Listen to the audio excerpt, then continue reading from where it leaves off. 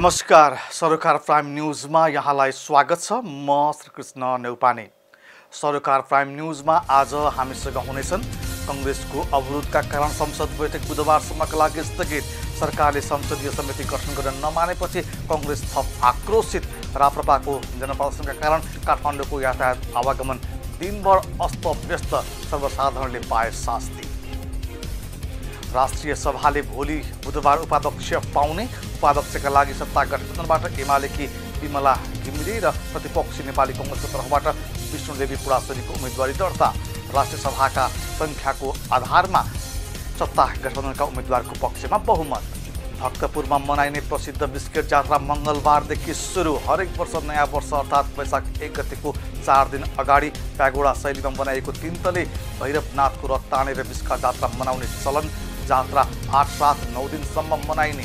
त्यस्तै सुनसरीको बराहा क्षेत्रको छतरा धाममा 12 वर्षीय महाकुम्भ मेला पनि सुरु। विविध धार्मिक कार्यक्रमसहित 1 महिनासम्म चल्ने मेलाको राष्ट्रपति रामचन्द्र पौडेलबाट भव्य उद्घाटन। टेस्ट टोली वेस्ट इन्डिजको ए र नेपाल बीच हुने 5 T20 खेलको खेल तालिका सार्वजनिक भएको समाचार सहित अन्य थुप्रै खबर आज हामीसँग हुनेछन्। तर सबभन्दा पहिले आजका मुख्य हेडलाइन्स।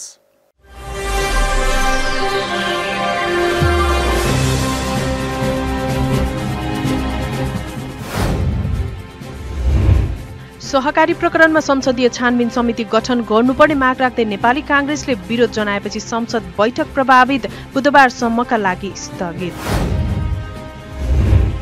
राष्ट्रिय प्रजातन्त्र पार्टीद्वारा सरकार विरुद्ध जनप्रदर्शन, भद्रकालीमा प्रहरी र प्रदर्शनकारीबीच झडप। गृहमन्त्री रवि लामिछानेले राजीनामा नदिएसम्म आन्दोलन नरोकिने राजेन्द्र लिङ्देनको चेतावनी। भक्तपुरको ऐतिहासिक महत्त्व बोकेको प्रसिद्ध बिस्का अर्थात् बिस्किट जात्रा मंगलबारदेखि सुरु। तौमडी स्थित 5 तले मन्दिर अगाडिबाट भैरवनाथको रथ तानातान। रुसको पश्चिमी साइबेरिया भोल्गा क्षेत्र र सेन्ट्रल फेडरल डिस्ट्रिक्टमा 10,400 भन्दा बढी आवासीय घरहरू डुवानमा। ओरेनबर्ग क्षेत्रमा 6,100 भन्दा बढी मानिसहरू विस्थापित। र टेस्ट टोली वेस्ट इन्डिजको ए र नेपाल बीच हुने 5 T20 खेलको खेल तालिका सार्वजनिक। नेपाल र वेस्ट इन्डिज बीचको पहिलो खेल 27 अप्रिलमा काठमाडौँमा हुने।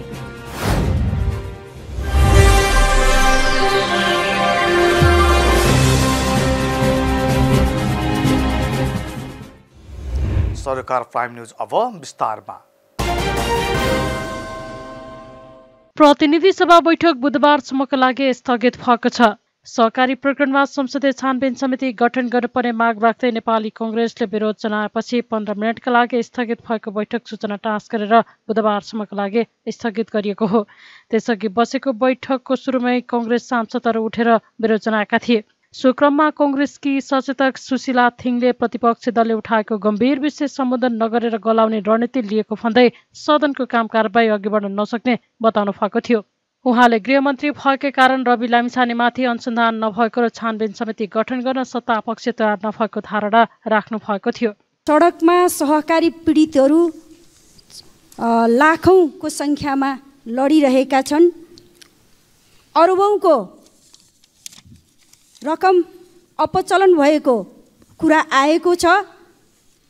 यसमा सूर्यदर्शन सहकारीदेखि लगायत 6वटा सहकारीबाट करिब 1 अर्ब रुपैयाँ गोर्खा मिडिया कम्पनीमा लगाएको छ। यो 1 अर्ब यो कम्पनीले लान पाउँछ कि पाउँदैन? यो गैर कानुनी काम गर्नेले दण्ड पाउँछ कि पाउँदैन? यो पनि प्रश्न गर्न चाहन्छु। पाउँछ भने यो गोर्खा मिडिया कम्पनीको सञ्चालक खोज्न पर्दैन?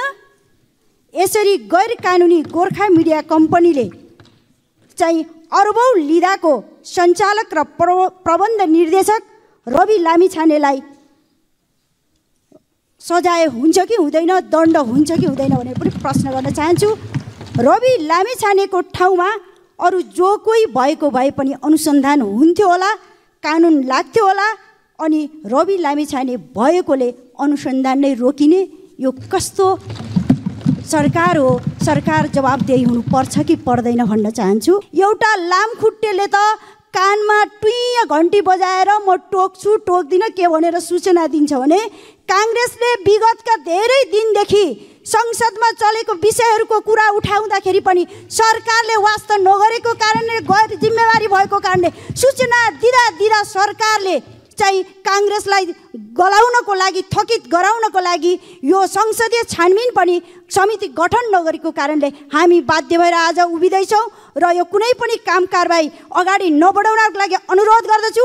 यदि सरकार गैर जिम्मेवार भएको कारणले हामीलाई बाध्य नबनायोस् भन्दै आफ्नो भनाइ राख्न चाहन्छु। धन्यवाद। जय नेपाल। थिङले धारणा राखेपछि सभामुख देवराज घिमिरेले रासोपा सांसद मनिष शाहलाई बोल्न समयतिर भएको थियो।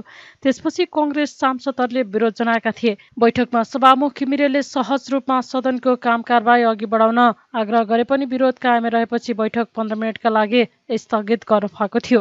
हामीले संसदलाई एउटा विधि अन्तर्गत सञ्चालन गर्नको लागि धेरै मेहनत गरेर हाम्रो संसदीय नियमावली पास गरेका छौँ। त्यति मात्र होइन, हामीले करिब 20 दिन अगाडिदेखि नै सदनमा आइरहेका कुराहरूमाथि बहस छलफलहरू गर्दै सदनलाई अगाडि बढाइरहेका छौँ। त्यसैले आज सामूहिक विषयमा कुराकानी गर्नको लागि पनि या हामीले निर्धारण गरेको क्यालेन्डरको आधारमा कार्यसूचीमा गएर कामहरू गर्न अथवा सूची अन्तर्गत छलफल गर्नको लागि पनि हामी त्यही विधिलाई अपनाउन चाहन्छौँ। हामी लामो समयसम्म छलफल गरे पनि हामीले गर्नुपर्ने विधायिकी कार्यहरूमा धेरै हामी पछाडि परिरहेका छौँ। त्यसलाई सम्पन्न गर्न सकिरहेका छैनौँ हामी सांसदहरूले। त्यस मानेमा संसदको भूमिका प्रभावकारी हुन सकिरहेको छैन। मैले मान्यज्यूहरूलाई यति भनिरहनु पर्ने कुराहरू होइन, तर मान्यज्यूहरू यहाँहरूले राख्ने कुराहरू राख्नु भएको छ, सुन्ने कुराहरू सुनिएको छ। आलो पालो बोल्नको लागि नियमावलीको व्यवस्था छ। त्यसको आधारमा म फेरि पनि मान्यज्यूहरूलाई अनुरोध गर्न चाहन्छु, आसन ग्रहण गरिदिनुहोस्। सामूहिक विषयमा मैले मनिष झालाई समय दिएको छु, वातावरण बनाइदिनुहोस्। म मनिष झालाई बोल्न दिन्छु, त्यस पछाडि कारबाहीलाई अगाडि बढाउँ, म यहाँहरूलाई अनुरोध गर्दछु। यसअघिको बैठकमा संसदीय छानबिन समिति गठनका लागि ध्यानकर्षण गराएर बैठक सञ्चालन भए पनि मङ्गलबार भने कङ्ग्रेसले कार्यसूचीमा नै प्रवेश नगरी बैठक अवरोध गरेको हो। यसअघि नेपाली कङ्ग्रेस संसदीय दलको बैठकले सहकारीको रकम अपचलनमा मुछिएका उपप्रधान तथा गृहमन्त्री रवि लामिछानेमाथि संसदीय छानबिन समिति गठन हुनुपर्ने निर्णय गरेको थियो। मङ्गलबार बसेको कङ्ग्रेसको संसदीय दलको बैठकपछि कङ्ग्रेस प्रमुख सचेतक रमेश लेखकले गृहमन्त्री लामिछाने सहकारीको रकम अपचलन गर्ने काममा संलग्न भएको निष्कर्ष निकाल्दै त्यसको निष्पक्ष स्वतन्त्र र विश्वसनीय अनुसन्धानका निम्ति संसदीय छानबिन समिति गठन हुनुपर्ने कङ्ग्रेसको मागलाई संसदीय दलले उचित छ भन्ने ठहर गरेको जानकारी दिनुभएको थियो। उहाँले मङ्गलबारको बैठकले तत्काल आफूहरूको माग बमोजिम संसदीय छानबिन समिति गठन गर्न सरकारसँग माग गर्ने निर्णय समेत गरेको बताउनु भएको थियो। प्रमुख सचेतक लेखकले कङ्ग्रेसले संसद अवरोध नचाहने बताउँदै यदि कङ्ग्रेसले उठाएको मागप्रति सरकार गैर जिम्मेवारपूर्ण ढङ्गले प्रस्तुत भएमा कुनै पनि संसदको बैठक अथवा संसदका काम कारबाही अवरुद्ध हुने कुराको जिम्मा अहिलेको सरकारले लिनुपर्छ भन्ने पनि दलले सर्वसम्मत निर्णय गरेको जानकारी गराउनु भएको थियो। प्रमुख सचेतक लेखकले आफूहरूले प्रधानमन्त्रीको कुरा सुनिसकेकाले संसदीय छानबिन समिति गठन नगरेसम्म गृहमन्त्री लामिछानेको कुरा नसुन्ने बताउनु भएको थियो। लाखौं बचतकर्ताले सहकारीमा जम्मा गरेको अरबौं रकम दुरुपयोग, अपचलन, हिनामिना र ठगी भई लाखौं नागरिक पीडित भएका छन्। आफ्नो जीवनको सम्पूर्ण आर्जन सहकारीबाट ठगी भई बिचल्लीमा परेका आम नागरिकहरूको दयनीय अवस्था समेत देखिएको छ।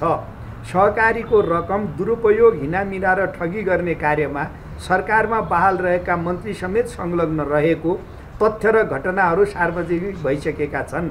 नेपाली काङ्ग्रेसले लामो समयदेखि माननीय उपप्रधानमन्त्री तथा गृहमन्त्री रवि लामिछाने सहकारी रकम अपचलनमा संलग्न रहेको विषय उठाइरहेको छ।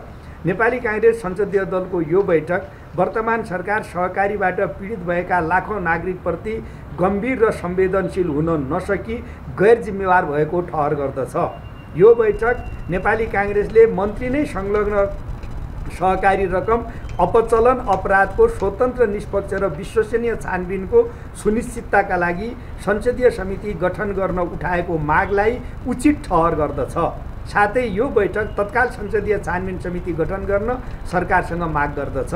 यस विषयमा सरकार गम्भीर नभएमा संसदको बैठक वा कुनै पनि काम कारबाही प्रभावित हुने विषयमा सरकार नै जिम्मेवार हुने ठहर गर्दछ। यो एउटा निर्णय हामीले गरेका छौँ। अर्को निर्णय नेपाल बहुजातीय, बहुभाषिक, बहुसांस्कृतिक र बहुधार्मिक मुलुक हो। यो देशमा सबै जात जाति, सबै धर्म, सम्प्रदाय, समुदाय हामी मिलिजुली बसेका छौँ र आपसमा धार्मिक, सामाजिक, सांस्कृतिक कुनै पनि किसिमको विद्वेष फैलाउने र कुनै पनि खालका चाहिँ त द्वन्द्वहरू गर्ने कुराहरू अनुचित हुन्छन् भन्ने कुरा नेपाली काङ्ग्रेसले अनुभूत गरेको छ र हालै जुन सुनसरीमा केही धार्मिक विषयलाई लिएर झडपहरू भएका छन्, समाजमा केही चाहिँ त जटिलता उत्पन्न भएको छ, यसतर्फ हाम्रो गम्भीर ध्यानाकर्षण भएको छ र नेपाली काङ्ग्रेस सबै धर्म, सबै समुदाय, सबै भाषिक र सबै सांस्कृतिक चाहिँ त हामी विविधतापूर्ण जुन स्थिति छ यसमा मिलिजुलेर बस्नुपर्छ। एकअर्काका प्रति चाहिँ त सबै खालका सहिष्णुताहरू कायम गर्नुपर्छ भनेर हामी सबै चाहिँ त के भने यो बैठकले एउटा चाहिँ त के भने सहिष्णुतापूर्ण ढङ्गले चाहिँ त अगाडि बढ्ने कुरामा सबैलाई अपिल गर्ने पनि निर्णय गरेको छ र सुनसरीमा भएको झडपमा परेर घाइते भएकाहरूको शीघ्र स्वास्थ्य लाभ र पूर्ण स्वास्थ्य लाभका लागि अनुरोध गर्ने पनि हामीले निर्णय गरेका छौँ। सामाजिक सद्भाव र धार्मिक सहिष्णुता र एकता कायम राख्नका लागि आजको बैठकले सबैलाई अपिल गर्ने निर्णय गरेको छ। र तेस्रो अन्तिम चाहिँ त निर्णय सङ्घीय संसदका समितिहरूमा महत्त्वपूर्ण विधेयकहरू विचाराधीन रहेका छन्। समितिमा रहेका मान्य सदस्यहरूलाई आफू सम्बन्धित समितिको बैठकमा अनिवार्य रूपले उपस्थित हुन, विधेयक लगायत समितिमा छलफलमा रहेका विषयमा भाग लिन र जिम्मेवार एवं प्रभावकारी रूपले प्रस्तुत हुन यो बैठक निर्णय गर्दछ भनेर हामीले चाहिँ त समितिमा विचाराधीन विधेयक र छलफलका विषयहरूमा गम्भीरतापूर्वक छलफल गर्नका लागि पनि मान्य सांसद साथीहरूलाई चाहिँ त यो बैठकले निर्देश गरेको छ, निर्णय गरेका छन्। त्यस्तै कांग्रेसले संसदीय समितिका बैठकहरूमा अनिवार्य रूपले उपस्थित भएर छलफलमा भाग लिन आफ्नो पार्टीका सांसदहरूलाई निर्देशन समेत दिएको छ। साथै हालै धार्मिक विषयलाई लिएर सुनसरीमा झडप भएकाले त्यसले समाजमा जटिलता उत्पन्न भएको भन्दै कांग्रेसले सामाजिक सद्भाव, धार्मिक सहिष्णुता र एकता कायम राख्न सबैलाई आह्वान समेत गरेको छ। राष्ट्रिय प्रजातन्त्र पार्टी राप्रपाले सरकार विरुद्ध जनप्रदर्शन गरेको छ। विभिन्न माग राख्दै आन्दोलनरत राप्रपाले काठमाडौँमा सरकार विरुद्ध जनप्रदर्शन गरेको हो। प्रदर्शनका क्रममा प्रदर्शनकारीहरू भद्रकालीबाट निषेधित क्षेत्र तोड्दै जुलुस सिंहदरबारतर्फ जान थालेपछि प्रहरीले रोकेको थियो। सो क्रममा प्रहरीले अश्रु ग्यास र पानीका फोहरा प्रहार गरेको थियो भने केही बेर प्रहरी र प्रदर्शनकारीबीच झडप समेत भएको थियो। सो क्रममा राप्रपा सांसद बुद्धिमान तामाङ, ज्ञानेन्द्र शाही लगायतका प्रदर्शनकारी र केही प्रहरी समेत घाइते भएका छन्। राप्रपाले निषेधाज्ञा नै तोड्ने गरी प्रदर्शन गर्न खोजेपछि सिंहदरबार आसपासका क्षेत्रमा ठूलो संख्यामा प्रहरी परिचालन गरिएको थियो। प्रदर्शनमा प्रहरीले हस्तक्षेप गरेपछि राप्रपा अध्यक्ष राजेन्द्र लिङदेनले नियोजित रूपमा गृहमन्त्रीले आफ्नो प्रदर्शनलाई रोक्न निर्देशन दिएको आरोप लगाउनुभयो। उहाँले अबको प्रदर्शन गृहमन्त्रीको राजीनामा माग गर्दै अघि बढ्ने बताउनुभयो। हामी सबै कोही पनि तितर-बितर नभइकन कुनै पनि प्रकारको दमनबाट नहटिकन शान्तिपूर्ण ढङ्गले हामीले विरोध गर्नेछौँ। यो गृहमन्त्रीले लक्षित गरेर हाम्रो भर्खरै अहिले खबर आएको छ, निषेधित क्षेत्रभन्दा बाहिर यही शान्तिपूर्ण ढङ्गले हिँडिराखेको हाम्रो माननीय बुद्धिमान तामाङलाई प्रहरीले आक्रमण गरेर घाइते बनाएर उहाँ ढल्नुभएको कुरा सुन्नमा आएको छ। हामी सबैले सशक्त रूपमा प्रतिवाद गर्नेछौँ र सबैतिर हाम्रो साथीहरू हुनुभएका सबै साथीहरूलाई खबर गर्नुहोस्। अब यो सरकारको विरुद्ध यो गृहमन्त्रीको राजीनामाको माग लिएर अब हाम्रो आन्दोलन फेरि थप सुरु हुन्छ। दमनको विरुद्ध अब राष्ट्रिय प्रजातन्त्र पार्टी अझ बलियो भएर लाग्छ। हामीले शान्तिपूर्ण ढङ्गले निषेधित क्षेत्रको मात्र अवज्ञा गर्ने भनेका थियौँ। हामीले कुनै प्रकारको तोडफोड र कुनै प्रकारको हिंसाको कुरा गरेका थिएनौँ। हामीले निरन्तर रूपमा भनेका थियौँ यो निषेधित क्षेत्र संविधानभन्दा माथिको कुरा होइन। संविधानले शान्तिपूर्ण प्रदर्शन गर्न पाउने, शान्तिपूर्ण भेला हुन पाउने, शान्तिपूर्ण रूपमा नारा जुलुस गर्न पाउने संविधानले दिएको अधिकार हो र त्यो कुरा हामीले बारम्बार रूपमा भनेको थियौँ। तर पनि सरकारले कथित निषेधित क्षेत्र घोषणा गरेर हामीलाई मात्रै होइन, अहिले भर्खर जब निषेधित क्षेत्रबाट बाहिर आइसकेपछि पनि हाम्रो पूर्व मन्त्री माननीय बुद्धिमान तामाङ पार्टीका वरिष्ठ नेता उपाध्यक्षलाई आक्रमण गरेको कुरा सुन्नमा आएको छ र त्यसको अब सशक्त रूपमा हामीले प्रतिवाद गर्नुपर्छ र सबै साथीहरूलाई एकत्रित हुन, एकगठा हुन, सबैलाई यहाँ भेला हुन आफूले खबर गर्नुहोस् र म तपाईँहरू सबैलाई साथीहरूलाई पनि आग्रह गर्छु। अरू 40 बुँदे माग त छँदैछ, तर यो बर्बर दमन गर्ने, लखेटिकन आक्रमण गर्ने, छानी आक्रमण गर्ने यस्तो गृहमन्त्रीको विरुद्ध पनि अब यो आन्दोलनमा थप आन्दोलन। यसअघि राप्रपाले प्रधानमन्त्री पुष्पकमल दाहाल प्रचण्डलाई 40 बुँदे मागपत्र पेश गरेको थियो, जसमा गणतन्त्र र धर्मनिरपेक्षता खारेज गर्नुपर्ने, राजसंस्था सहितको शासन व्यवस्था हुनुपर्ने लगायतका माग रहेको थियो। सङ्गठित योजनाबद्ध प्रलोभन तथा छल कपटपूर्ण धर्मान्तरणमा तत्काल रोक्नुपर्ने, प्रदेश संरचनाको खारेजी र 2 तहको सरकार, केन्द्र र अधिकार प्राप्त स्थानीय तह बनाउनुपर्ने लगायतका माग राख्दै राप्रपाले आन्दोलन गरिरहेको छ। भक्तपुरमा मनाइने प्रसिद्ध बिस्का अर्थात् बिस्किट जात्रा मंगलबारदेखि सुरु भएको छ। हरेक वर्ष नयाँ वर्ष अर्थात् वैशाख 1 गतेको 4 दिन अगाडि प्यागोडा शैलीमा बनाइएको 3 तले भैरवनाथको रथ तानेर बिस्का जात्रा मनाउने चलन छ। तान्त्रिक विधिबाट 8 रात 9 दिन मनाइने भक्तपुरको ऐतिहासिक एवं सांस्कृतिक महत्व रहेको बिस्का जात्राको पहिलो दिन तौमडी स्थित 5 तले मन्दिर अगाडिबाट भैरवनाथको रथ तानातान गरिएको छ। काठे काठले प्यागोडा शैलीमा निर्मित 3 तले रथमा भैरवनाथको मूल देवता र बेताल देवतालाई विराजमान गराई 5 तले मन्दिर प्राङ्गणबाट थने माथिल्लो र कोने तल्लो टोलमा तानेर लैजाने परम्परा छ। भैरवनाथको रथ तानेर सुरु हुने जात्रा वैशाख 5 गते विधिवत रूपमा सम्पन्न गरिन्छ। बिस्का जात्रा अन्तर्गत चैत्र मसान्तको दिन भक्तपुर नगरपालिका वडा नम्बर 5 मा रहेको योसिङ खेलमा 55 हात लामो लिङ्गो ठड्याइन्छ। उक्त लिङ्गो सूर्य मास अनुसार नयाँ वर्षको पहिलो दिन ढालिन्छ। बिस्का जात्रा अन्तर्गत मध्यपुर थिमीमा मनाइने चिन्दुरे जात्रा र जिब्रो छेड्ने जात्रा पनि उत्तिकै प्रसिद्ध रहेको छ। राष्ट्रिय स्वतन्त्र पार्टीले 47 सालपछि सबै प्रकरणको छानबिन गर्नका लागि स्वतन्त्र छानबिन समिति गठन गर्न प्रस्ताव गरेको छ।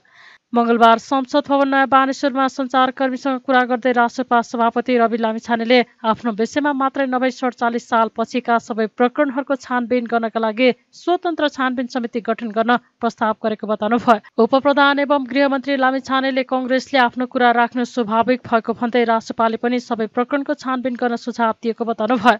उहाँले भ्रष्टाचार नियन्त्रणका लागि सबै दलहरू गम्भीर भएर बृहत स्वतन्त्र छानबिन गठन गर्न सबै तयार हुनुपर्ने धारणा राख्नुभयो। कुनै व्यक्तिमाथि ठाडो उजुरीका आधारमा समिति बनाउनु पर्ने गरी संसदीय गरिमा तल झरी नसकेको उहाँले बताउनुभयो। यो त संसदमा भइरहने कुरा हो। नेपाली कांग्रेसले निरन्तर गरेको चिज हो। आज अर्को दिन न हो यो। त्यस कारणले यसलाई थप त्यस्तो केही ल्याएको छैन। त्यो एउटा उहाँहरूको स्वतन्त्रताको कुरा हो, उहाँहरूको संसदीय अधिकारको कुरा हो, लोकतन्त्रको अभ्यास हो। त्यो उहाँहरूले जान्ने कुरा। हामीले हाम्रो कुराहरू राखिसक्यौँ। हामीले त त्योभन्दा पनि बृहत गएर भनिसकेको छौँ। 47 सालदेखि पछिका अझ स्वतन्त्र ढङ्गले, अझ स्वतन्त्र रूपमा एउटा बृहत छानबिन बनाऊँ, त्यसरी गरौँ। 47 सालदेखि आजसम्मका सम्पूर्ण कुराहरूको छानबिन गरौँ। सरकारको न्यूनतम साझा कार्यक्रममा पनि हामीले भनेका छौँ कुनै पनि कालखण्डका भ्रष्टाचारको चाहिँ नि छानबिन गर्ने भन्ने कुरा भनिसकेका छौँ। त्यस कारणले हामीले हाम्रो कुरा स्पष्ट राख्यौँ। उहाँको कुरा त उहाँहरूलाई सोध्नु प्रश्न उठ्ने बित्तिकै राजीनामा दिएको नजिकलाई पेश गरे कांग्रेसले। तपाईँले पनि मार्ग प्रशस्त गर्नुहोस् भनेर भनिरहेको छ। यसलाई कसरी लिनुहुन्छ? भन्नाले मार्ग प्रशस्त भन्नु योभन्दा अगाडिका चाहिँ मन्त्रीहरूको विषयमा प्रश्न उठ्ने बित्तिकै उहाँले राजीनामा दिनुभएको छ। तपाईँको विषयमा प्रश्न उठ्यो, राजीनामा दिनुहोस् भन्ने मार्ग छ। अस्ति राजीनामा दिनुभएको र झन्डा हल्लाएर अख्तियारमा बयान दिन जानुभएको मन्त्रीज्यूहरूले अरूले कसैले सांसदले मलाई थाहा भएन। त्यो त राजीनामा दिए जस्तो लागेन मलाई। सबै किसिमका नजिरहरू छन्, सबै किसिमका अभ्यासहरू छन्। त्यसैले उद्देश्य के हो? उद्देश्य भनेको यो देशलाई भ्रष्टाचार मुक्त गराउने उद्देश्य हो भने, अनियमितताबाट मुक्त गराउने हो भने, साँच्चै नै कमिटमेन्ट हो भने त आउनुहोस् न त। बृहत स्वतन्त्र छानबिन आयोग गठन गरौँ, छानबिन समिति गठन गरौँ, जसले 47 सालदेखि आजसम्मका हरेक काण्डको थुप्रोभित्र बसेर तिनै काण्डहरूको माध्यमबाट वाक्क भएर पेसा र व्यवसाय गरेर आएका हामीलाई अब धेरै गफहरूमा त्यति धेरै विश्वास छैन। तर अब आफ्नो अभ्यासको कुरा हो, उहाँहरूले आफ्नो अभ्यास गर्नुहुन्छ, हामी हाम्रो अभ्यास गर्छौँ। समिति गठन भनेको तपाईँको विरुद्धमा कसैले जे बोल्ने बित्तिकै भइहाल्छ र कुनै त्यसको मेरिट चाहिँदैन र त्यसको के का लागि हुन्छ। यत्रो ठुलो यो संसदको गरिमा, यो संसदको यति लामो अभ्यास, यसको इतिहास र यसको गरिमालाई एउटा कसैले ठाडो दिएको उजुरीका आधारमा, कसैले गरेको कुनै एउटा सूचना दिएका आधारमा समिति बनाउनु पर्ने गरी हाम्रो संसदीय मर्यादा त्यति तल झरिसकेको छ र यो संसदको गरिमा छ, यसको महत्त्व छ, यसको बेग्लै पहिचान छ, यसको इतिहास छ, यसको गौरव छ। यसको गौरवको रक्षा गर्नका लागि दोबाटोमा उठेका हरेक कुराहरूको समिति पठाउने हो भने हुन्छ, गरौँ। हामीले त भनेका छौँ नि, प्रश्न उठ्ने बित्तिकै ठाडो कसैले जाहेरी सूचना निवेदन दिने बित्तिकै तुरुन्तै सांसदले राजीनामा दिउँ, मन्त्रीले राजीनामा दिउँ, संसदीय समिति बनाउँ हुन्छ भनेर अस्ति भनिसकेको, हामीले नै भनेकै छैनौँ नि। तर व्यक्तिमा मात्र केन्द्रित रहने हो भने त अनि उहाँहरूले हामी आएर बनायो हो र, प्रहरीले गरेको अनुसन्धान त उहाँहरू सरकारमा भएका बेलामा भएको हेर। त्यस्तै रासपा सांसद डाक्टर स्वर्णिम अग्लेले गृहमन्त्रीलाई बोल्न नदिएर निषेधको राजनीतिको अभ्यास भएको आरोप लगाउनु भयो। सत्ता बहिर्गमनको पीडाले विक्षिप्त भएकाले कङ्ग्रेसले प्रतिशोधको राजनीति गरेको उहाँले बताउनु भयो। यो लोकतन्त्रको उपहास भइरहेको छ। निषेध, प्रतिशोध र सौदाबाजी, जुन मैले चैत 22 गते यहाँ संसदमा सम्मानित सदनमा कुरा राखेको थिएँ, गृहमन्त्रीज्यूलाई बोल्नै नदिने। आज चाहिँ हाम्रो पार्टीका साथीहरू, हाम्रो दलका मान्य सांसद मनिष झाले बोल्न खोज्दै हुनुहुन्थ्यो, उहाँलाई बोल्न दिइएन। लोकतन्त्रमा यस्तो निषेध गर्न, कुरै नसुन्ने भन्ने हुँदैन। अर्को यो सत्ता बहिर्गमनको पीडाबाट विक्षिप्त हुनुभएको छ मान्य सांसदज्यूहरू, जो पहिला सत्तारूढ दलतिर हुनुहुन्थ्यो, अहिले स्थान परिवर्तन भएको छ। त्यो विक्षिप्तता सदनमा प्रस्तुत गर्दै हुनुहुन्छ हैन। त्यो प्रतिशोधको राजनीति उहाँहरूले गर्दै हुनुहुन्छ। र तेस्रो चाहिँ राति चाहिँ दूतहरू पठाएर सौदाबाजीका डिलहरू चाहिँ गर्ने जुन प्रयासहरू पनि हरकत भइरहेको छ, यसले एउटा पाखण्डपन, एउटा हिपोक्रेसी पनि उजागर गरिरहेको छ। त्यसैले यो निषेध, यो प्रतिशोध, यो प्रतिशोध र सौदाबाजीको राजनीति जुन यहाँ चलिरहेको छ, त्यसैको निरन्तरताका रूपमा हामीले यहाँ बुझिरहेका छौँ। अब संसदीय कुरा स्पष्ट छ, हलेदो भनेर चिनेपछि कोट्याइराख्नु पर्दैन साथीहरू है। पक्नुहोस्, मेरो कुरा सक्न दिनुहोस् न, मेरो कुरा सक्न दिनुहोस्। अब यो हामीले संसदीय छानबिन समितिको सिद्धान्ततः विरोध गरेका छैनौँ हैन।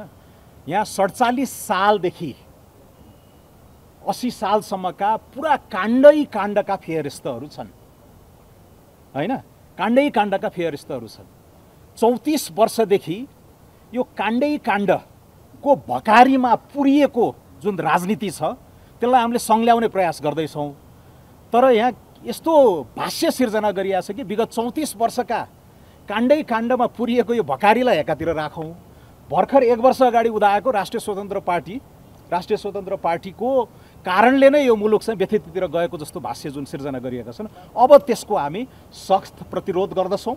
त्यसको इलाम 2 का जनताले त वैशाख 15 मा जवाफ दिने नै छन्। जसरी ठ्याक्कै 1 वर्ष अगाडि चितवन 2 का जनताले र तनहु 1 का जनताले भारी सन्देश पठाउनु भएकै थियो हैन। तर यो संसदीय छानबिन समितिलाई यसरी व्यक्ति खुइल्याउने, प्रतिशोध साध्ने विधि, यो औजारका रूपमा चाहिँ दुरुपयोग नगरौँ हैन। केही महिना अगाडि नै मलाई लाग्छ अहिले प्रतिपक्षी दलका महामन्त्रीले संसदीय समिति आवश्यक छैन, सत्तारूढ दलले चाहिँ संसदमा बोल्न पाएन भने के इलाम गएर बोल्ने, के रत्नपार गएर बोल्ने भन्ने शैलीमा उहाँले चाहिँ प्रस्तुत गर्नुभएको थियो। त्यस्तो अवस्थामा हामीलाई नपुर्याउँ। हामी त 47 सालदेखिकै चाहिँ यी काण्डहरूको छानबिन गर्नको लागि अहिले न्यूनतम साझा कार्यक्रममा पनि छ। अहिलेको हाम्रो सरकारले लिएर आएको न्यूनतम साझा कार्यक्रममा पनि के छ भने कुनै पनि कालखण्डमा घटेका भ्रष्टाचार, त्यहाँ ललिता निवासको सुरुवाती त अहिले विपक्षी दलका सभापति गृहमन्त्री हुँदा हस्ताक्षर भएर सुरु भयो। ललिता निवास काण्डदेखि अहिले वाइट बडी काण्ड, यहाँ कोलाई जोगाइया छ, यहाँ म बोल्दैछु हैन, कोलाई जोगाइया छ। यो सारा फेरस्तको छानबिन गर्नलाई राष्ट्रिय स्वतन्त्र पार्टीले उच्च स्तरीय स्वतन्त्र छानबिन समितिको पनि आह्वान गर्दछ। उच्च स्तरीय स्वतन्त्र छानबिन 80 सालसम्म समय भ्रष्टाचारका कुनै पनि कालखण्डमा घटेका भ्रष्टाचारका काण्डहरूलाई उत्खनन गर्ने गरेर एउटा चाहिँ बृहत ग्रान्ड पब्लिक इन्क्वायरी गर्ने हिसाबले चाहिँ हामी आह्वान गर्दछौँ। यो एउटा व्यक्तिलाई खुइल्याउने भर्खर 1-2 वर्ष अगाडिको आरोपका भरमा चाहिँ कुनै पात्रलाई खुइल्याउने किसिमले होइन, साँच्चीकै if you are serious about म्याल governance in this country grand public इन्क्वायरीमा हामी जानुपर्दछ, त्यो हाम्रो आह्वान छ। उहाँले संसदीय छानबिन समितिको विरोध नगरेको भन्दै 47 साल पछिका बालुवाटारदेखि अन्य सबै काण्डको छानबिन गर्न उच्चस्तरीय स्वतन्त्र छानबिन समिति गठन गर्नुपर्ने रासपाको माग रहेको जिकिर गर्नुभयो। राष्ट्रिय सभाको उपाध्यक्ष पदमा नेपाल कम्युनिस्ट पार्टी एमाले र नेपाली कङ्ग्रेसका तर्फबाट छुट्टा छुट्टै उम्मेदवारी दर्ता भएको छ। मंगलबार संसद भवन नयाँ बानेश्वरमा एमालेका तर्फबाट बिमला घिमिरेले उम्मेदवारी दर्ता गराउनु भएको छ। घिमिरेको प्रस्तावकमा सांसद भगवती न्यौपाने र समर्थकमा सांसद गोपी बहादुर सार्की अछामी रहनु भएको छ। यस्तै नेपाली कङ्ग्रेसको तर्फबाट विष्णुदेवी पुडासैनीले उम्मेदवारी दर्ता गराउनु भएको छ। पुडासैनीको प्रस्तावकमा सांसद दुर्गा गुरुङ र समर्थकमा सांसद नारायण दत्त फट्ट रहनु भएको छ। उपाध्यक्षको निर्वाचन बुधबार हुँदैछ। उम्मेदवारी दर्ता गराएपछि सञ्चारकर्मीसँग कुरा गर्दै एमालेका तर्फबाट उपाध्यक्षका उम्मेदवार घिमिरेले आफूलाई मतदान गरी निर्वाचित गराउन आग्रह गर्नुभयो। आफूलाई आफ्नो दलले यो जिम्मेवारी दिएकाले धन्यवाद दिनुभयो। यस्तै कङ्ग्रेसका तर्फबाट उम्मेदवारी दर्ता गराउनु भएका पुडासैनीले राष्ट्रिय सभालाई गरिमामय बनाउन आफूले भूमिका खेल्ने बताउनुभयो। एउटा प्रक्रिया पुर्याउने कुरा पनि हो उम्मेदवारी दर्ता, भोलि निर्वाचनको कुरा छ। म सबै मिडियाका साथीहरू मार्फत पनि र हामी दलगत हिसाबले पनि सबै माननीय ज्यूहरूलाई भोलि उम्मेदवारी मेरो परेको छ, यसमा मतदान गरेर मलाई निर्वाचित गराउनका निम्ति म हार्दिक अनुरोध पनि गर्दछु, यसबाट अपिल पनि गर्दछु र सबै साथीहरूलाई भोलि निर्वाचित भइसकेपछि गर्ने कुराहरू त फेरि भोलि पनि गरौँला। म एकदमै खुसी छु। मलाई मेरो दलबाट यो राष्ट्रिय सभाको निर्वाचनमा भाग लिनका निम्ति अनुमति प्रदान गर्ने मेरो दल, आज निर्वाचनको प्रक्रियामा भाग लिनुहुने सम्पूर्ण कर्मचारीहरू, मिडियाकर्मी सबै साथीहरूलाई पनि म हार्दिक धन्यवाद दिँदै भोलि निर्वाचनमा सबै माननीयहरूलाई मतदानको लागि आग्रह गर्न चाहन्छु। मलाई यो पदमा चाहिँ उम्मेदवारी दिएर गरिमामय मेरो आफ्नो मात्रै होइन राष्ट्रिय सभाको पनि गरिमा बढाउन कोसिस गर्छु। राष्ट्रिय सभालाई साँच्चै नै गरिमामय बनाउनुपर्छ। कर्मकाण्डी मात्रै हुनु भएन भन्ने मेरो पहिलादेखि म यहाँ जुन दिनमा प्रवेश गरेँ त्यो दिनदेखि राष्ट्रिय सभालाई गरिमामय बनाउनुपर्छ। जनताको मन छुन्ने खालका चाहिँ यो ऐन कानुन बनाउन हामीले आवाज उठाउनुपर्छ भन्ने पक्षमा छु। अहिले पनि म त्यसैमा अडान हुन्छु र त्यसैमा आफ्नो चाहिँ हरेक समय हरेक दिन मैले चाहिँ सेवामै बिताउँछु र यो चाहिँ राष्ट्रको लागि मैले आफ्नो चाहिँ योगदान सधैँ दिन्छु भन्ने बताएँ। तत्कालीन उपाध्यक्ष उर्मिला अर्यालले पदबाट राजीनामा दिएपछि निर्वाचन हुन लागेको हो।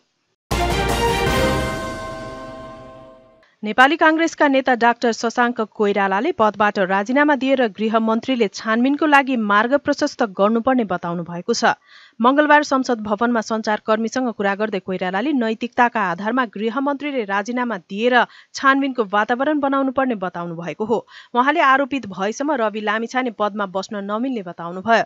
त्यस्तै उहाँले कांग्रेसले गरेको विरोध प्रतिपक्षमा बस्नु परेको आक्रोश नभएको जिकिर गर्नुभयो। आरोप के त्यो सत्य कुरा हो नि, उसको माथि जुन आरोप छ त्यसलाई पहिले त्यसमा छानबिन हुनु पर्यो। उहाँले पदबाट राजीनामा गर्नु पर्यो। उहाँ पदबाट राजीनामा भयो भने स्पष्टीकरण पाएपछि त उहाँले फेरि मन्त्री बन्न सकिहाल्नुहुन्छ नि। जबसम्म उहाँ आरोपित हुनुहुन्छ उहाँले त्यो पद भार सम्हाल्न उहाँको नैतिकताले दिँदैन।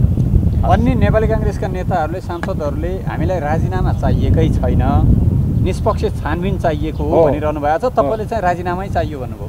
होइन, हामीले पनि के भन्यो भने उहाँले राजीनामा त दिनै पर्यो नि। जब उहाँको माथि आरोपित हुनुहुन्छ भने पहिले आरोपित त्यो पुष्टि नभइकन त उहाँ त त्यो पदमा बस्नु भएन नि। तपाईहरु संसद खुल्छ, राजीनामा दियो भने सबै समस्याहरू समाधान हुन्छ। तत्कालको लागि धेरै हदसम्म खुल्छ।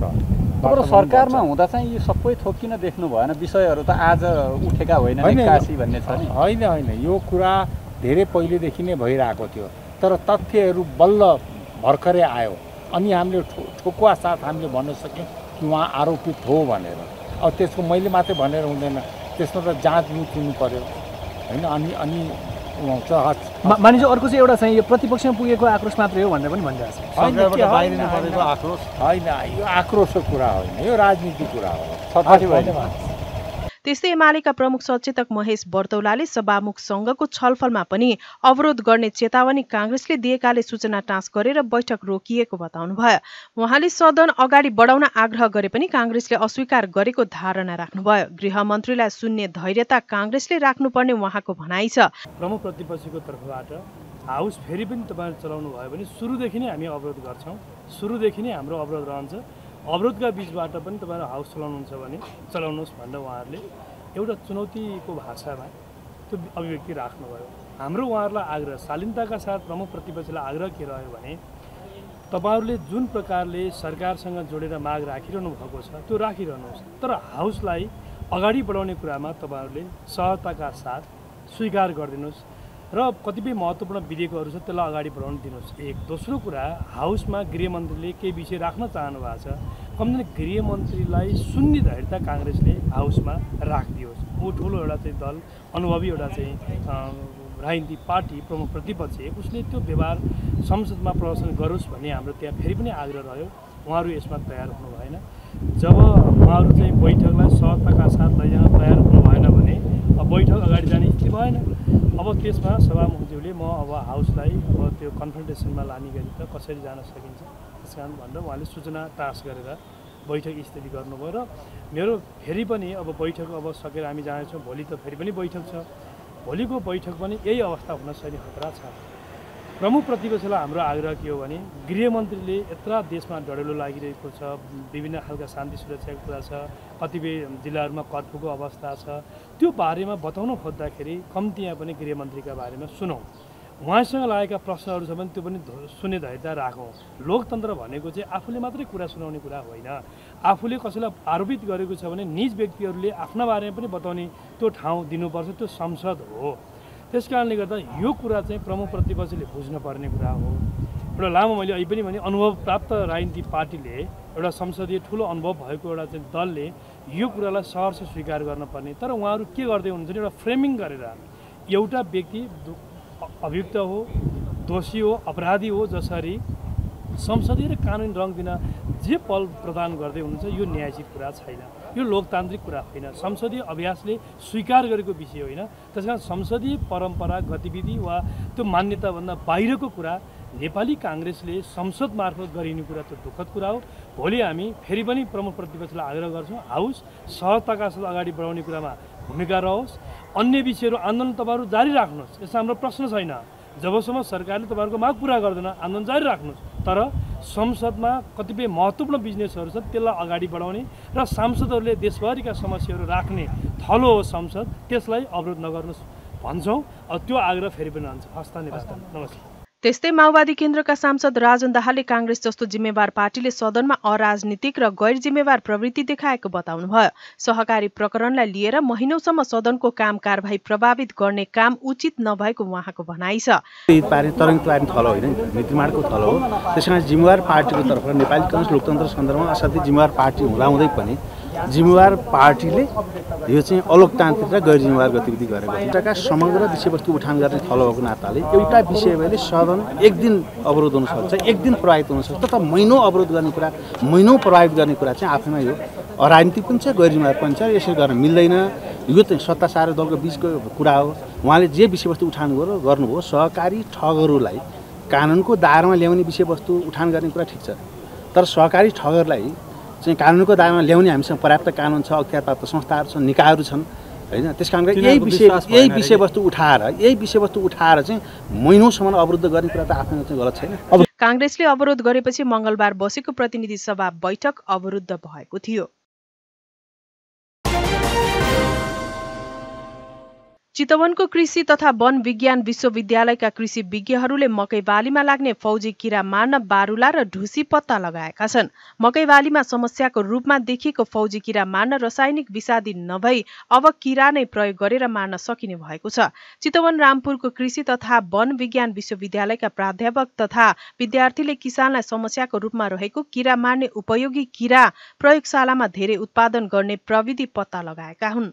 उक्त किराहरू रामपुर विश्वविद्यालयका सहप्राध्यापक सुन्दर तिवारी र विद्यार्थीहरूको 2 वर्षको अथक प्रयासपछि उक्त बारुलो किरा निकाल्न सफल भएको हो। प्रयोगशालामा धेरै मात्रामा बारुलो र ढुसी उत्पादन गर्न सकिने प्रविधि निर्माण गरिएको र त्यसलाई किसानसम्म पुर्याए मकै बालीमा ठूलो समस्या बनेको फौजी किरा नियन्त्रण गर्न सकिने सहप्राध्यापक सुन्दर तिवारीले बताउनुभयो। फौजी किरा जसलाई हामी स्पोरोप्टेरा फ्रुजिपडा भन्छौँ, यो मकैमा धेरै नै समस्याको रूपमा 2019बाट नेपालमा चाहिँ सरकारी तहबाट चाहिँ आइडेन्टिफाई भयो र 2019 पश्चात चाहिँ यसलाई नियन्त्रण गर्नको लागि धेरै नै इफोर्ट भयो सरकारको र खास गरी विषादीमा बढी प्रोत्साहन भयो र लगायत आइपिएमलाई बढी चाहिँ गर्ने हिसाबले आइपिएम प्र्याक्टिसको रूपमा चाहिँ नेपाल सरकारले पनि यसलाई प्रोत्साहन गर्यो। तर वैकल्पिकको रूपमा विषादी होइन भन्ने गइसकेपछि अब हामीसित विकल्पको रूपमा चाहिँ जैविक विषादीहरू थुप्रै छन्। जैविक चिजहरू यो प्रकृतिमै हुने चिजहरू हुन्, जस्तै यस्ता बारुलाहरू तपाईँको चाहिँ यो अरू परभक्षी जीवहरू परजीवी, यो चाहिँ परजीवी भन्छ यसलाई, यो परजीवी चिजहरू हामीसितै प्रकृतिमा रहेछ। त्यसमध्येमा सबैभन्दा राम्रो चिज चाहिँ यो टेलिनोमस रिमस भन्ने जात, अरू पनि जात छ, यो चाहिँ ट्राइगोग्रामा काइलोनिस, ट्राइगोग्रामा प्रिटियोसम, यो थुप्रै अरू जातहरू छन्। यो चाहिँ बारुला समूहका जातहरू हुन् र ढुसी जातका पनि खालका जातहरू छ जसलाई हामी मेटारिजम रिले भन्छौँ।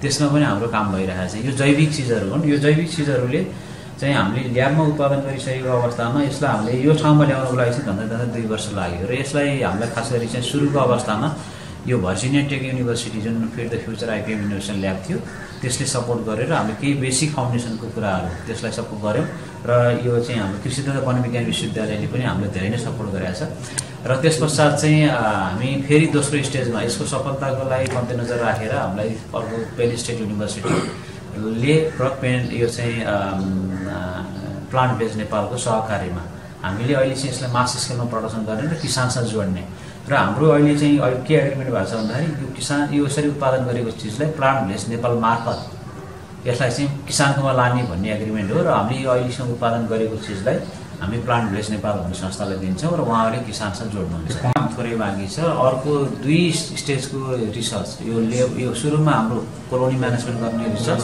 त्यो सफल भयो। त्यसपछि ल्याबमा पनि यसको टेस्ट गर्दाखेरि यसको 99% भन्दा बढी प्यारासिटिजम र सेमी केस कन्डिसन भनेको झुलमा राखेर मकै गरेर त्यहाँ फौजी किरालाई राखेर त्यहाँ अन्डा छर्दाखेरि यसले बादमा च्यास गर्दाखेरि पनि यसको राम्रो प्यारासिटिजम छ र यसलाई ओपन फिल्डमा राखिँदाखेरि स्वाभाविक रूपमा यसको रिजल्ट चाहिँ राम्रो आउँछ। एउटा ट्युबमा कति बारुला हुन्छ? यहाँ टेन्टेटिभ हेर्दाखेरि हामीसित अहिले 2500सम्म बारुलाहरू देखिन्छ। यसलाई चाहिँ हामीले फिल्डमा छोड्छौँ। यसलाई फिल्डमा लगेर 2 तरिकाले छर्छौँ। एउटा चाहिँ यो यसरी यही प्यारासिटाइज भयो भन्ने त थाहा भयो, यसलाई लगेर क्लिपिङ गरेर हामी कुनै पातमा झुन्डाइदिन्छौँ र टेम्परेचर अलिकति बढ्ने बित्तिकै यहाँबाट बारुला निस्केर यसले त्यो बारुलाले गएर यसको खानेकुरा नै त्यो फौजी किराको बारुला हो, फौजी किराको अन्डा हो। त्यो अन्डामा गएर यसले छेदन गरिदिन्छ र मार्छ। अनि त्यस पछाडि अर्को एउटा त्यो भयो। अर्को चाहिँ टेस्ट ट्युबलाई नै लगेर ठाउँ ठाउँमा मकैको गोठमा लगेर राखेर यसलाई खोलिदिएपछि यहाँबाट बारुला निस्केर जान्छ। तर हामीले के गर्नु भन्दा यतिखेर निस्किनु भन्दा नि ठ्याक्क हल्का निस्किने अवस्थामा अनि निस्किँदै बाहिर गएर खेतबारीमा भएको फौजी किराहरूलाई को अन्डालाई चाहिँ खोजी गएर अन्डा पारिदिन्छ। उक्त टोलीले फौजी किराको अन्डा नष्ट गर्ने बारुलो र लार्वा नष्ट गर्ने ढुसीलाई किसानसम्म पुर्याउने विधि निर्माण गरेको छ। सोही विश्वविद्यालयमा फौजी किरा मार्ने बारुलका साथै फौजीको लार्वा नष्ट गर्ने ढुसी पनि पत्ता लगाइएको छ। उक्त प्रवृत्ति पत्ता लगाएसँगै यसलाई ठूलो मात्रामा उत्पादन गर्न सकिने विश्वविद्यालयको कृषि संकायको स्नाकोत्तर तह अन्तिम सेमेस्टरमा पढ्दै गरेकी विद्यार्थी निशा सुवेदीले बताउनुभयो। अनि त्यसपछि यो हुन नै 15 दिन लगभग लाग्छ। अनि त्यसपछि अब यो चाहिँ हामीले फेरि यसको सोल्युसन बनाएर हामीले कोनिडिया कन्सन्ट्रेसन भन्ने हुन्छ कि कति डोजमा हायर डोजमा हाल्दाखेरि चाहिँ मर्ने हुन्छ 1 × 10⁻⁸ कोनिडिया पर ml भन्ने हुन्छ। अनि यसले चाहिँ हामीले अब लार्वा पछाडिमा स्प्रे गर्न पनि सक्यौँ, लार्वालाई डिप गर्न सक्यौँ। अब फिल्डमा जाने हो भने चाहिँ अब फलार्मियम चाहिँ गुबोमा हुने भएको भएर चाहिँ हामीले चाहिँ गुबोमा स्प्रे गर्दाखेरि चाहिँ अलि इफेक्टिभ हुन्छ। त्यही नै फलार्मियम केसमा यसलाई त स्प्रेको रूपमा त बनाउने हजुर स्प्रे अब यसलाई चाहिँ सोल्युसन बनाउने डिस्ट्रोबाट हालेर चाहिँ सोल्युसन बनाएर अनि कोनिडिया कन्सन्ट्रेसन हो नि त यहाँ कति कोनिडिया छ भनेर चाहिँ हामीले चाहिँ हेमोसाइटोमिटरको थ्रुबाट चाहिँ माइक्रोस्कोपमा चाहिँ हामीले कोनिडिया काउन्ट गर्छौँ अनि कोनिडिया बायोपेस्टिसाइड्सहरू पनि बजारमा डिफ्रेन्ट कोनिडियल कन्सन्ट्रेसन पाउँछ कि अनि त्यही अनुसार चाहिँ हामीले कोनिडियल कन्सन्ट्रेसन बनाएर चाहिँ हामीले फिल्डमा अथवा ल्याबमा कसरी हुन्छ हामीले चाहिँ कन्ट्रोल गर्न सकिन्छ। रिले भन्ने ढुसीलाई फौजी किराको लार्भा नष्ट गर्न प्रयोग गर्न सकिने पत्ता लागेको सुवेदीले बताउनुभयो। उक्त टोलीले प्रयोगशालामा विकास गरेको बारुला सानो टेस्ट ट्युबमा राखिएको छ भने ढुसीलाई सिसाको बट्टामा उत्पादन गरेको छ। उत्पादन गरिएको टेस्ट ट्युब बारुलालाई फौजी किराले सताएको खेतबारीका ठाउँमा राख्न सकिने अन्य प्रजाति मध्ये फौजी किरा नियन्त्रण गर्न टेलिनोमस रिमस प्रजातिको बारुलो प्रभावकारी देखिएको पत्ता लगाइएको छ। एउटा ट्युबमा 2500 भन्दा बारुला रहन्छन्, जसमध्ये 1200 पोथी बारुला हुन्छन्। एउटा ट्युबमा हुने बारुलाले फौजी किराका 24000 अन्डा नष्ट गर्न सक्ने बताइएको छ। यो प्रविधि रासायनिक विषादी भन्दा सस्तो पर्ने दाबी उनीहरूको छ। बारुलो सम्बन्धी अध्ययन अनुसन्धानमा कृषि संकायको स्नाकोत्तर तह अन्तिम सेमेस्टरका विद्यार्थी लक्ष्मण चौधरीको टोली जुटेको छ। विश्वविद्यालयको कृषि संकायका डिन अर्जुन श्रेष्ठले यो प्रविधिलाई किसान समक्ष पुर्याउनका लागि ठूलो मात्रामा बारुला र ढुसी उत्पादन गर्न दिगो कृषिका लागि काम गर्ने एउटा संस्थासँग सहकार्य गर्ने सहमति भइसकेको बताउनुभयो। सरोकार टेलिभिजनका लागि चितवनबाट ईश्वर जोशीको रिपोर्ट। धार्मिक एवं पर्यटकीय स्थल सुनसरीको बराज क्षेत्र चतराधाममा 12 वर्षे महाकुम्भ मेला सुरु भएको छ। महाकुम्भ मेलाको राष्ट्रपति रामचन्द्र पौडेलले उद्घाटन गर्नुभएको छ। सो क्रममा राष्ट्रपति पौडेलले निमुखा जनताको निर्वाध स्वतन्त्रता उपयोग गर्न पाउनुपर्ने संघीय लोकतान्त्रिक गणतन्त्रको दर्शनलाई सबैले आत्मसात गर्न आग्रह पनि गर्नुभयो।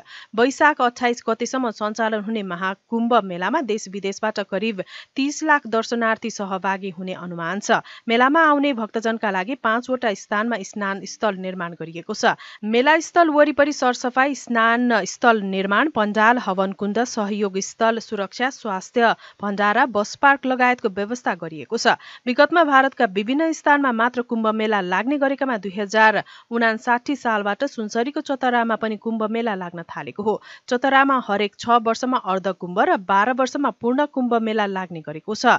महाकुम्भकै अवसरमा चतरा स्थित रामानन्दाचार्य सेवा पीठले पनि नवरात्र अनुष्ठान सुरु गरेको छ। अनुष्ठान अन्तर्गत रामचरित मानस नवपाठ परायण, वाल्मीकि रामायण पाठ, दुर्गा सप्तशती, चण्डी पाठ, राम पञ्चाङ्ग, चन्द्रकला सखीबाट रामकथा वाचन लगायत कार्यक्रम सुरु गरिएको छ।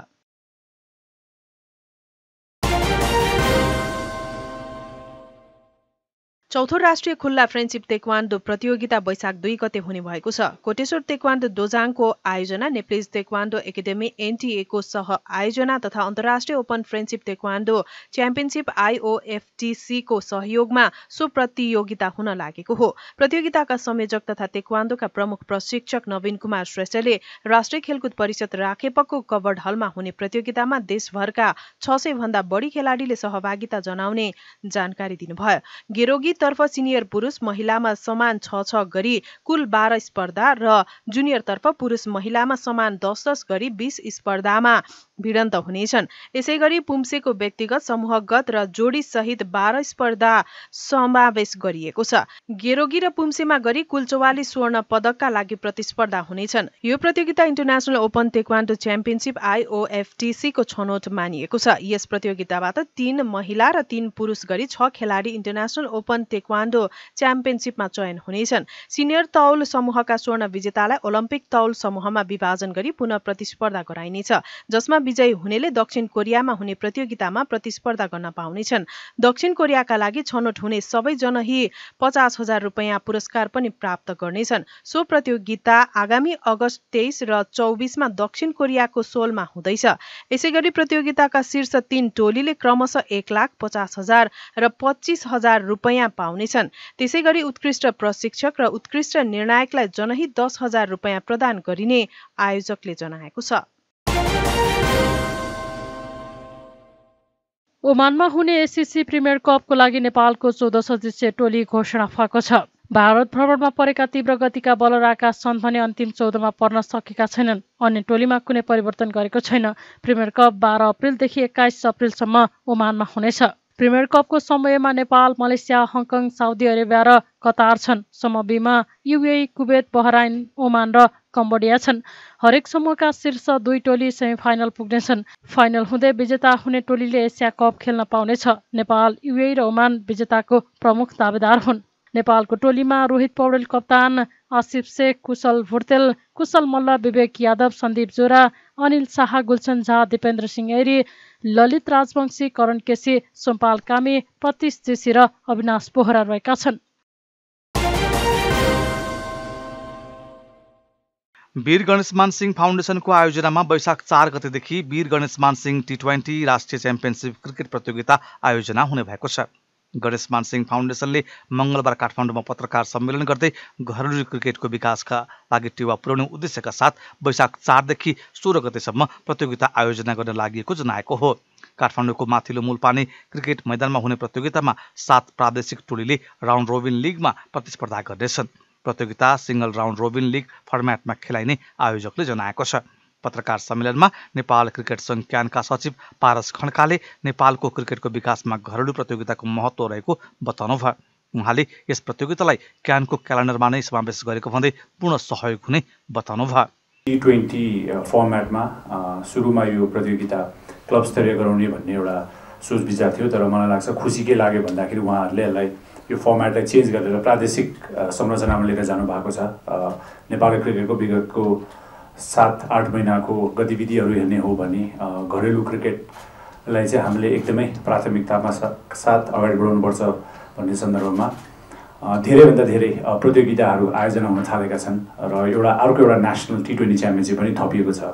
यो प्रादेशिक स्तरको प्रतियोगिताले खेलाडीहरूलाई एउटा प्लेटफर्म क्रिएट गरेको छ। नेपाल अहिले इन्टरनेसनल क्रिकेटमा यो वर्ष विश्वकप खेलिराख्दै गर्दाखेरि यो प्रतियोगिताहरूले स्पेसली हाम्रो इन्टरनेसनल नेसनल दुईटै क्यालेन्डरलाई हामीले एक ठाउँमा ल्याएर समावेश गरेर सम्पूर्णको अगाडि प्रस्तुत गर्दाखेरि चाहिँ इन्टरनेसनल क्रिकेट चले सँगसँगै घरेलु क्रिकेट पनि सँगै चल्नुपर्छ भन्दाखेरि यो गणेशमान सिंह T20 च्याम्पियनसिप चाहिँ इन्टरनेसनल म्याच ओमानमा भइरहेको छ नेपालको, र त्यो सँगसँगै यो म्याच चाहिँ नेपालमा अरू नेसनल टिममा पर्न नसकेको खेलाडीहरूको लागि एउटा राम्रो अपर्च्युनिटीको रूपमा हुनेछ। माथिल्लो मूलपानीमा हुन गइरहेको यो प्रतियोगितामा सहभागिता जनाउने सम्पूर्ण टोलीहरूलाई special thanks to Bir Ganeshman Singh foundation, यहाँहरूको इनिसिएसन र साथै यो प्रतियोगितालाई नागार्जुन नगरपालिका, नागार्जुन खेलकुद विकास समिति लगायत सम्पूर्णले जुन सपोर्ट दिनुभएको छ। नेपाल क्रिकेट सङ्घको अनुरोध र आशा पनि यही छ कि वार्षिक रूपमा नै यो प्रतियोगितालाई यो पहिलो फर्स्ट टुर्नामेन्ट हुन गइरहेको छ। यसलाई अझ आगामी दिनमा हरेक वर्ष नै हुने गरी नेपाल क्रिकेट सङ्घकै क्यालेन्डरमा राखेर कसरी अझ ठुलो बनाउन सकिन्छ, अझ भव्य कसरी बनाउन सक्छ भन्ने कुरामा हामी नेपाल क्रिकेट सङ्घको तर्फबाट पनि यहाँहरूलाई त्यो कन्फिडेन्स दिन चाहन्छौँ कि प्रादेशिक टोलीहरू सहभागी हुने प्रतियोगिताले घरेलु क्रिकेटको विकाससँगै सिङ्गो नेपाल क्रिकेटको बढोत्तरीमा टेवा पुग्ने विश्वास आयोजकले लिएको छ। अब जाँदा जाँदै सरोकार प्राइम न्यूजमा आजका हेडलाइन्स पुनः एकपटक। सहकारी प्रकरणमा संसदीय छानबिन समिति गठन गर्नुपर्ने माग राख्दै नेपाली कांग्रेसले विरोध जनाएपछि संसद बैठक प्रभावित, बुधबारसम्मका लागि स्थगित। राष्ट्रिय प्रजातन्त्र पार्टीद्वारा सरकार विरुद्ध जनप्रदर्शन, भद्रकालीमा प्रहरी र प्रदर्शनकारीबीच झडप, गृहमन्त्री रवि लामिछानेले राजीनामा नदिएसम्म आन्दोलन नरोकिने राजेन्द्र लिङदेनको चेतावनी। भक्तपुरको ऐतिहासिक महत्त्व बोकेको प्रसिद्ध बिस्का अर्थात् बिस्किट जात्रा मंगलबारदेखि सुरु, तौमडी स्थित 5 तले मन्दिर अगाडिबाट भैरवनाथको रथ तानातान। रुसको पश्चिमी साइबेरिया भोल्गा क्षेत्र र सेन्ट्रल फेडरल डिस्ट्रिक्टमा 10,400 भन्दा बढी आवासीय घरहरू डुबानमा, ओरेनबर्ग क्षेत्रमा 6,100 भन्दा बढी मानिसहरू विस्थापित। र टेस्ट टोली वेस्ट इन्डिजको ए र नेपालबीच हुने 5 T20 खेलको खेल तालिका सार्वजनिक, नेपाल र वेस्ट इन्डिज बीचको पहिलो खेल 27 अप्रिलमा काठमाडौँमा हुने। सरोकार प्राइम न्यूज आजलाई यति नै। सम्पूर्ण युनिटलाई बिदा दिनुहोस्। सत्य, तथ्य र निष्पक्ष समाचारका लागि हेर्दै रहनुहोला सरोकार टेलिभिजन। नमस्कार।